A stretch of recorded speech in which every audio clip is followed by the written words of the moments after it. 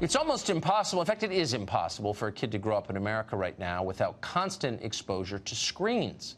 Not only are children addicted to smartphones, but the schools, public schools especially, are filled with laptops, tablets, and online homework.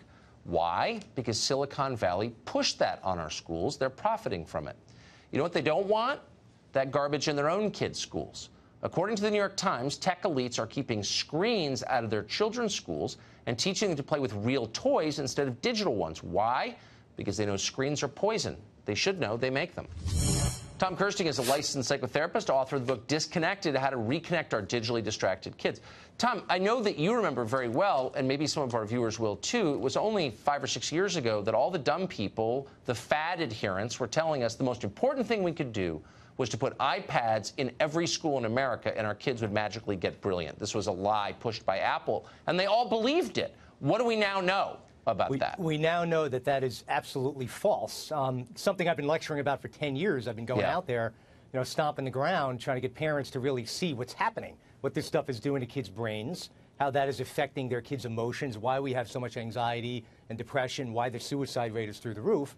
And now you have the tech execs in Silicon Valley that are actually preventing their own children from using these devices. And when I saw that piece, I was thrilled to hear that, because maybe now, we can educate other parents that aren't as aware as these Silicon Valley tech execs are.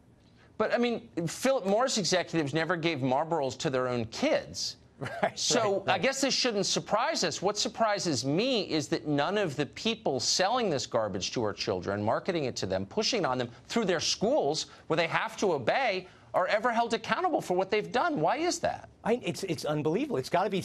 Must have something to do with behind-the-scenes lobbying and special interests and things of that nature. Now, these tech execs, if you read some articles on it, there's a large amount of students that go to the Waldorf schools out in Silicon Valley, and those schools do not allow any form of electronic devices. It's all paper and pen learning.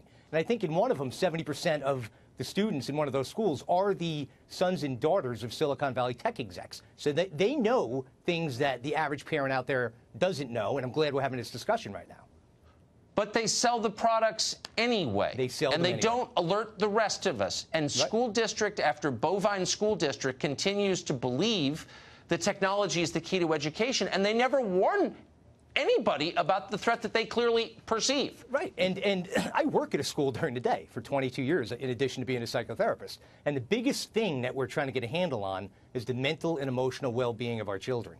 So 23 years ago, it was really more about education. You'd have a school counselor that would help kids with their schedules. Now it's part mental health and part education under the public school umbrella.